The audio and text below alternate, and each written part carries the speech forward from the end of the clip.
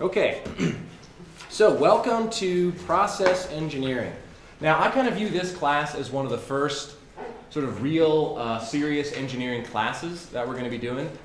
So the reason why I think of this as kind of one of the first engineering classes is because in this class we're really expected to solve problems, right? It's not necessarily in chemistry you learn chemistry, you do chemistry problems. In math you learn math, you do math problems.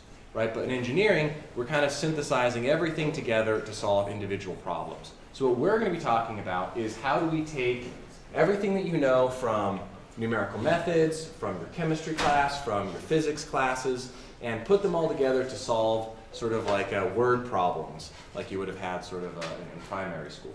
Right? So we're trying to figure out how can we make 1,000,000 tons of a particular chemical, or how do we refine 500,000 barrels of oil a day. And so what we need to do is we're not going to go over any of the individual background material. What we're going to be talking about is strategies of how we synthesize each of those individual steps. So that's kind of the fun part about the class. The bummer part is that it gets a little bit tricky sometimes when we're going to be expecting you to grab information from a number of different sources. And so the main point of what we're trying to do is we're trying to get you to learn to solve problems in this class. Not sort of just jump through particular hoops and say, okay, now you can balance a redox reaction or something like that, but rather to kind of think about what's the best methodology to solve a particular problem. Because it's not necessarily going to be as linear as previous courses. So a couple of bookkeeping issues, literally. This is the version that I have and I look at it. This is the older version. It's a book by Felder and Rousseau. Now, they have a 4th edition, which I don't have the hardcover, but they gave me a binder version. This is the front page from the binder version. So this is also totally fine. The content of the 3rd and the 4th edition is almost identical. The only difference is the problems in the back. I'm not going to be expecting you to have the problems necessarily. In all the homework assignments, I will be writing down the problems so that you can see all of them. Right? So that shouldn't be an issue. So if you can find a good cheap version of this one, that's totally fine. If this is the only one you can find, that's okay. If it's electronic, whatever is your preference. Now, because there's so many people who have electronic textbooks, it kind of forces our hand a little bit, so we have to do closed book exams, right? Because otherwise, then someone's going to have their laptop open and is Googling all the questions or something like that. So we have closed book exams for that purpose, but we do let you have sort of the cheat sheet thing, like 1 page front and back, and really that's, I think, a good way to actually study. The other thing that I think the 2005 or the 3rd edition comes with, the newer one might also come with this, it's a study guide. So what this basically does is it takes key problems in the back of the book and it breaks them down step by step and sort of helps you learn the methodology of how we solve the particular problems in the class. So this may be useful for some. What I recommend is right now your goal is sort of to do whatever it takes to learn as much as possible. And we'll go over a little bit as to why my strategies are for that in a little bit. But first, let's get this out of the way with the syllabus so we can go on to the fun content of the class. So for the most part, in years past, I had taught this class somewhat as a flipped format. I'm going to revert back away from that a little bit and go towards a more traditional style. Some people really liked the flipped class, some people really didn't like the flipped class. So what I'm trying to do is kind of a hybrid. So we're going to have a lot of online tools available that were already prepared for the flipped class format, but then in class I'm going to kind of go over what I think are the most important conclusions, work through example problems and all that kind of stuff so you can see how I think through the particular problems. But let's get the logistics out of the way with the syllabus, so hopefully everyone has one of those in front of you. I am Michael Hipfner. I will be the instructor. For the TAs, we have Caitlin. Oh, I forgot to put her last name on the syllabus. Caitlin is right here. So she will be a TA, and Trent Brown, I think he took the class last year. He will also be a TA. What I'll be doing is I'll be sending out a doodle poll or some other poll to figure out when everyone's availability is so we can have office hours so that, at least everyone can attend one of the office hours throughout the semester. So YouTube channel, I'll talk about this in a little bit. There's a lot of online content that we're going to have to be able to go over. So course description, we cover that a little bit. But basically, traditional chemical engineering is kind of petrochemicals, oil and gas, and now we've expanded a bit more into pharmaceuticals and some other areas in general. But for this class, we're going to be kind of viewing chemical engineering in a bit of an old school way to start off with a solid foundation. That basically means, how do I take really cheap, readily available chemicals and convert them to high value, hard to produce chemicals? So whoever can do that more efficiently, basically meaning how much money do I have to pay in chemicals and supplies to burn and capital equipment, and how much can I sell it for on the other end? Right? That's really traditional chemical engineering. So we're not building a lawnmower per se, right? We're building a commodity chemical product or a process that creates a product. And so what we're going to be doing is going over all of the necessary steps that we need to do double checks and consistencies and work our way through. How do we take, you know, hydrogen and water and turn it into methanol that you can sell?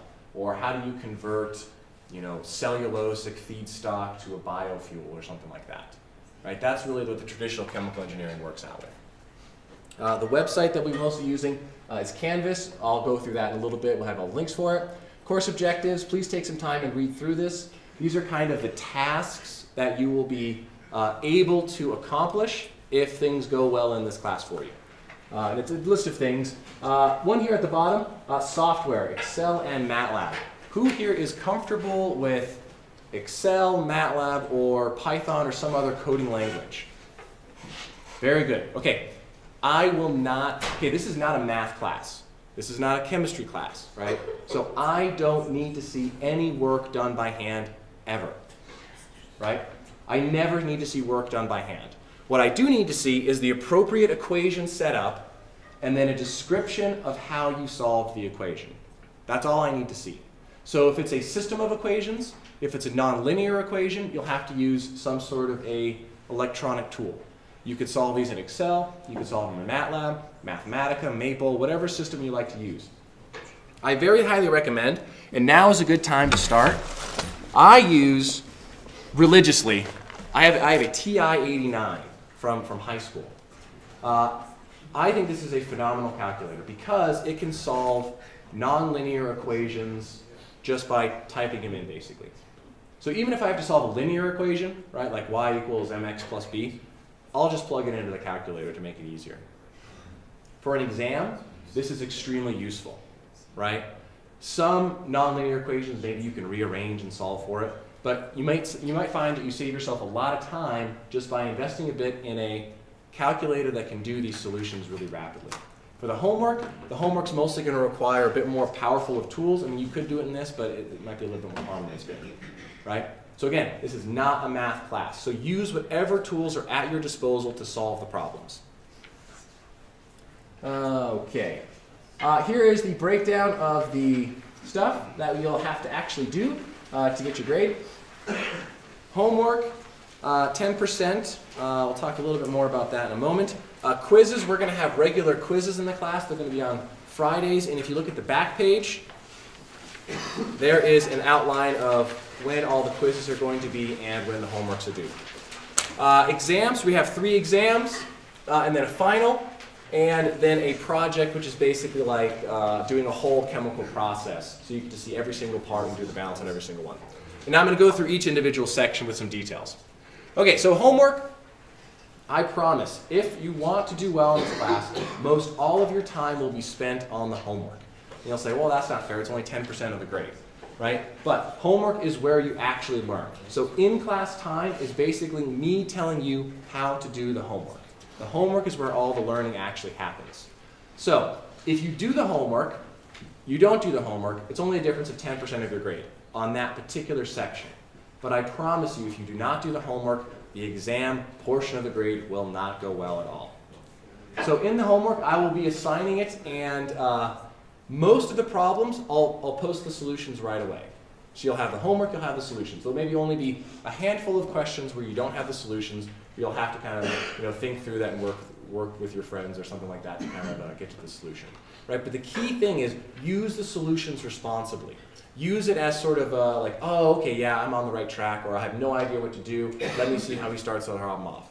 Right? I don't recommend just copying over the solutions. Things will go very badly. right? The homework is where you do all of the learning. And so this basically just kind of summarizes that. I will accept late homework, both a 50% penalty, and also neatness counts. You know, the mood of the grader is typically representative of the niceness of the grading. The cost of paper is cheap, so if it takes you a little bit extra paper to better understand or better explain things, I highly recommend you do that. Okay, quizzes. Does everyone have access to an internet-enabled device in the classroom, like a smartphone?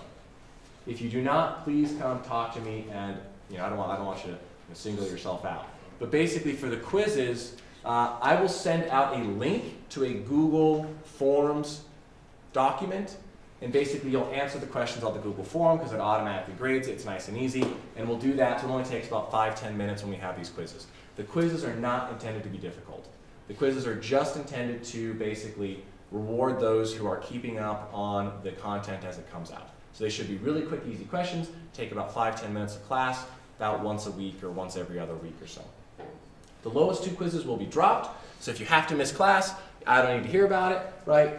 As long as you're not chronically missing classes, right? The lowest 2 are going to be dropped, so you don't have to worry about it at all. No questions asked. Okay, okay, so I have basically a guideline here for formatting spreadsheets and computer code. Please go through and look at it. Throughout the semester, I'll be showing you examples of Excel spreadsheets that I actually use on my daily life, not just to teach. And I have a particular way of formatting things that I think is really helpful. The more that you rely on computer code, what ends up happening is the more of your time is spent in troubleshooting. Right? A lot of times solving any particular problems in this class is not going to be hard. But finding an error in your code that prevents you from getting the right answer, that's where you're going to be spending most of your time. So the better you actually format your spreadsheets or your code, the easier it's going to be in the long run for you to get to the right answer. Let's see, what else we got? Okay, exams. Okay, so I already mentioned exams are going to be closed book, but you'll have a cheat sheet, 1 page front and back. I think making the cheat sheet is a really helpful way to help you study. The unique thing about how I do the grades in this, the exams in this class is since I know it's a lot of exams, 4 exams is kind of a lot, but it works out really nicely. So what we end up doing is that the first 3 exams correspond to 3 different topics in the class. One is basically engineering fundamentals. The second section is material balances, right? How much mass goes into a system, how much mass goes out. If you have a reactor, how much fuel do you need, and so on and so forth. And then the third section is energy balances, right? How much energy does it take to run this chemical plant, for example. The final exam is broken into 4 sections, right? The first 3 correspond to the 3 midterm exams, and the last one is a comprehensive section. If you bomb the first exam, or the second, or the third, you can completely erase that, or not say that, I don't think I completely erase it, I think I average it. Yes. You can't completely erase it, but I will average whatever you get on the final for that particular section with your first, second, or third midterm, right?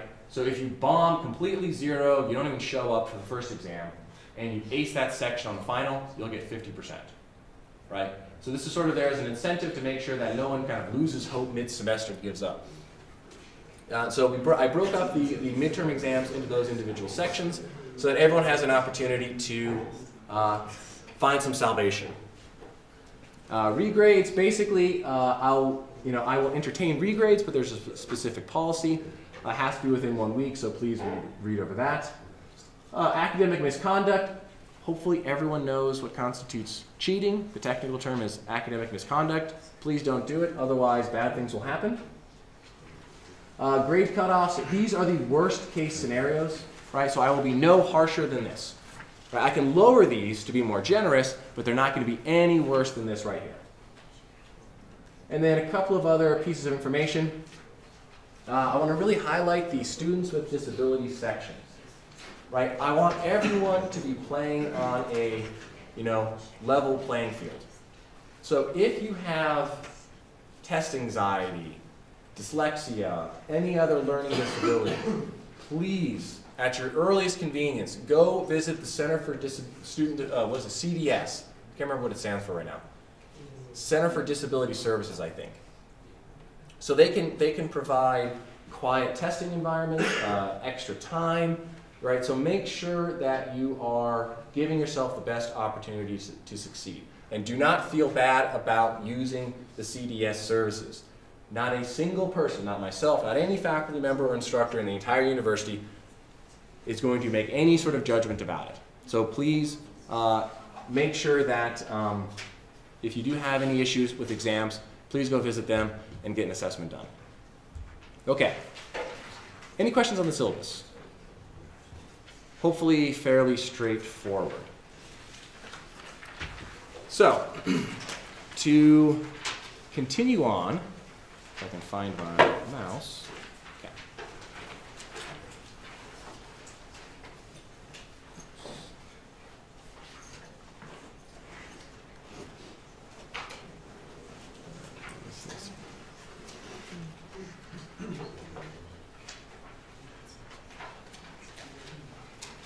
There it is, okay. So this is the Canvas webpage. I'll be updating it with, this is the main page, so hopefully when everyone goes to the Canvas site, which it is live now, this is what you see. I want to go over a couple things. So I'll fill in the office hours once we figure out when the best times for that are.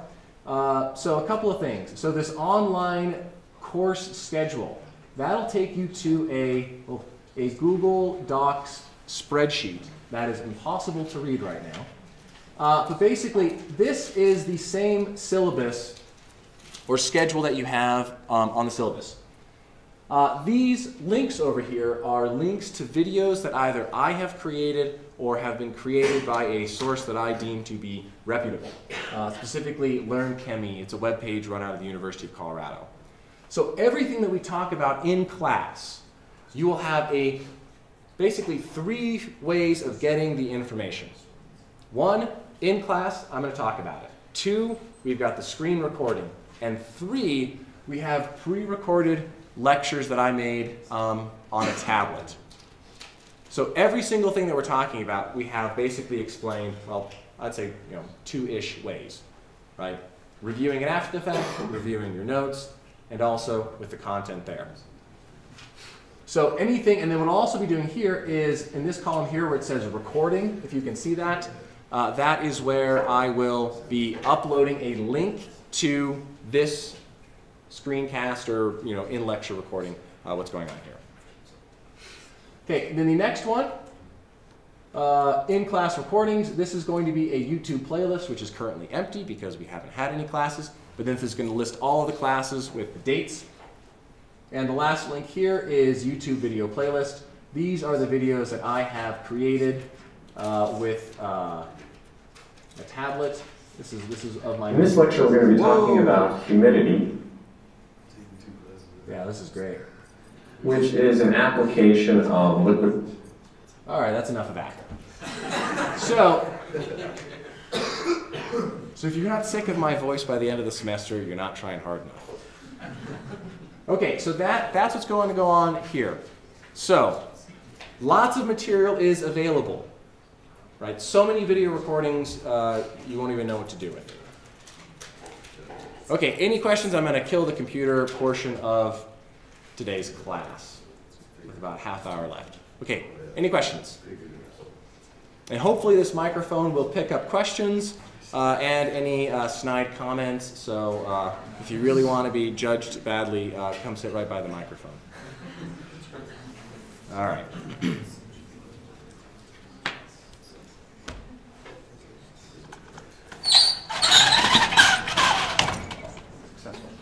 Okay. So my style is, well, the style for this particular class is going to be a chalkboard type writing system. Now, people have studied. Hello, everyone. So people have studied what is the best way to take notes. So, as it turns out, the best way to take notes depends on what information you're trying to recall. If someone is throwing at you a huge number of statistics and information, the best way to take notes is the fastest way that you can write, basically. So if you can type faster than you can write, which is, I think, the case for most people, if I'm just throwing at you facts and statistics, right, like the number of monkeys in Brazil or something like that, right, it's better for you just to hammer it right out and you can get it down on the computer. However, if you're trying to learn concepts, writing notes by hand actually helps you retain more information on the concepts. But if you were to compare computer notes versus handwritten notes, the computer notes would be significantly more extensive. But when you're writing selectively, you know, taking your own notes by hand, right, you actually have to do a layer of processing of the information to figure out, okay, what is the most important thing to write down? Which words can I skip? Which words can I not skip? So the goal of this class, and I think the goal of most engineering classes, is we want to teach you how to solve problems, right? We don't care if you use your book, you use the computer, blah, blah, blah, right? We basically want to make sure that you understand the problem-solving system and methodologies. And so for that case, I think it oftentimes is very helpful to be physically writing stuff out by hand to help you learn. So you will be able to get less information down, but hopefully we've got a recording, and please review these recordings and let me know if they're garbage, if you can't see anything or whatnot, if they're useful, if they're not useful, and I can try and see if I can modify them accordingly.